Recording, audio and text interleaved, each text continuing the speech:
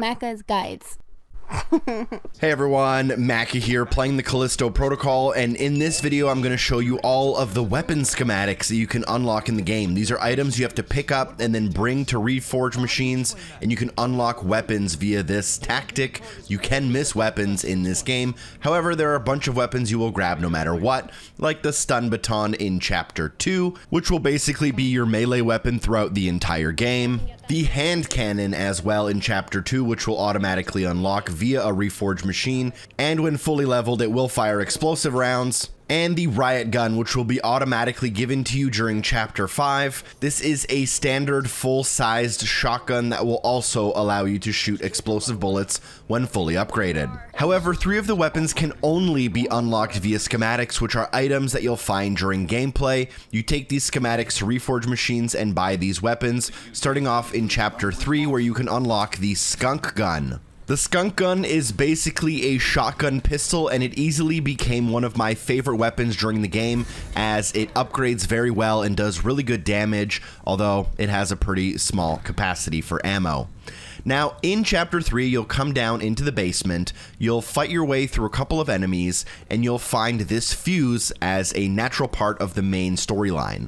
Naturally, you may want to take this fuse to the door right next to you to proceed with the mission. Instead, to unlock the Skunk Gun schematic, take this fuse all the way back to the beginning of the area where you can find a door that is locked by a fuse. Input the fuse into here to unlock this door. This will allow you to go into a vent and climb on through, and then you'll be put into the room kind of behind where the fuse was. There was a gate, we couldn't get through that gate, and in this room you can find the Skunk Gun schematic on the workbench. Make sure you have a spot in your inventory to grab it. Additionally, if you fully upgrade the Skunk Gun, it will have homing ammo that will swarm enemies. The next schematic can be found in Chapter 6, and it's for the tactical pistol. Now, I'm just going to be 100% honest. This is my least favorite weapon in the entire game. It doesn't do a lot of damage, and I don't find it particularly useful. You have to carry so much ammo, it takes up so much of your inventory.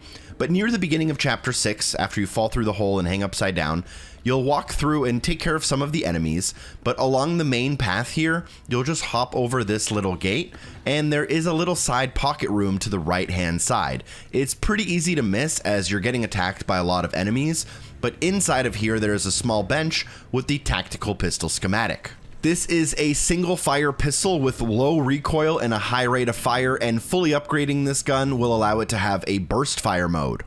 Last but not least, in Chapter 7, we have the assault rifle, which is a 3-round burst automatic rifle. This gun can be very good, but it is very expensive to upgrade. And to find it, near the beginning of the chapter, you'll come to the area where you'll need a key card in order to open up the elevator.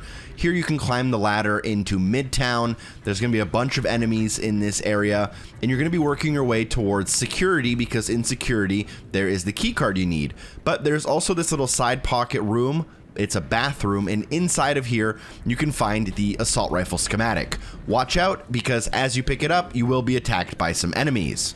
This gun can be very useful against some of the boss type enemies, which is what I think it's designed for, and fully upgrading it will allow you to basically have homing ammo that moves in flight in order to make sure it hits its target. I hope this video was helpful. Make sure to leave a like if it was, share the video with a friend. A special thanks to everyone on Patreon for supporting the show, and hopefully I see you soon. Peace.